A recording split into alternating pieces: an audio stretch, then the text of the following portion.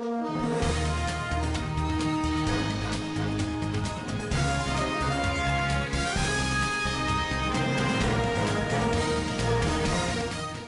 Commander-in-Chief of the Zimbabwe Defense Forces, President Mnangagwa, yesterday promoted 3 Zimbabwe National Army ZNA Brigadier Generals to the rank of Major General on retirement.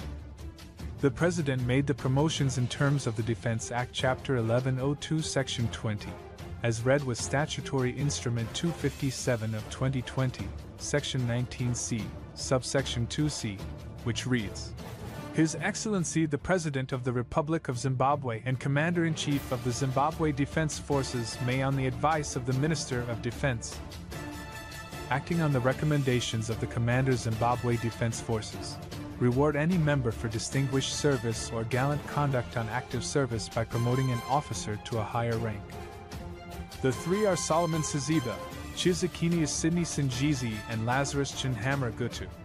The promotions are with effect from October 25th, September 25th and September 23rd respectively.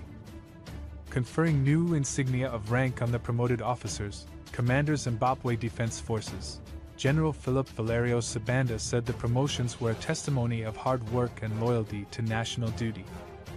The promotion we are witnessing today is a true testimony of selfless service you have shown to this country, which dates back as far as the War of Liberation struggle leading to these many years of service in the Zimbabwe Defense Forces, he said.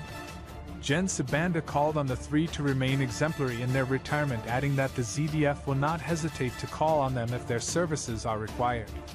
Giving a vote of thanks, Major General Sinjizi promised to remain loyal.